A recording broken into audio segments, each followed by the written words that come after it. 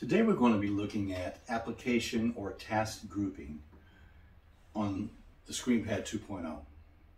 Let's say that you quite frequently use Word and PowerPoint together and have them both launched at the same time on your main display. To get them there, you would go to your taskbar and double click on each individual icon to bring them up separately. But with Screenpad 2.0, you can create a task group to launch them both simultaneously. Let's see how that works. You begin the process by having your two applications loaded onto the main display.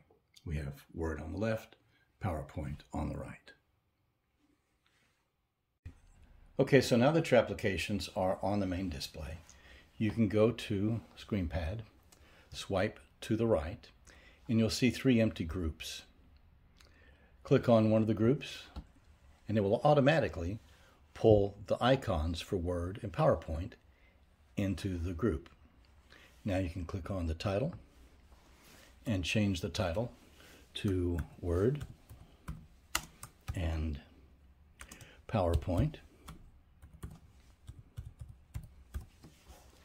Hit done once you're finished with the title.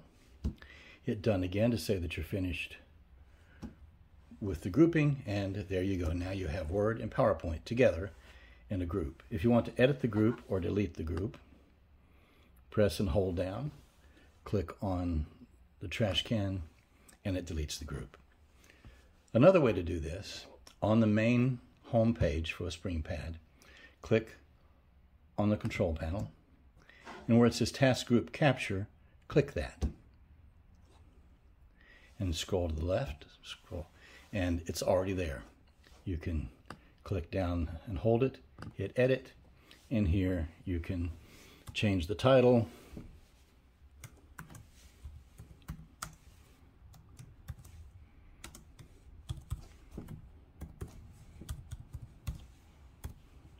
click done twice, and there you are. So now let's see how it works. We'll go and we'll close the ones that are currently on the display. Wait for the Screenpad to come back up. Swipe once to the right, tap the grouping, and Screenpad launches automatically Word and PowerPoint. And that is how you create groupings in Screenpad 2. Thank you for watching tonight. If you have any comments or any questions, please leave them down in the comments section. Over on this side is a link to my original video for the unboxing and the first look at the 532EQ. And on this side is a subscription link to the channel. Thank you again for watching, and hopefully we'll see you next time.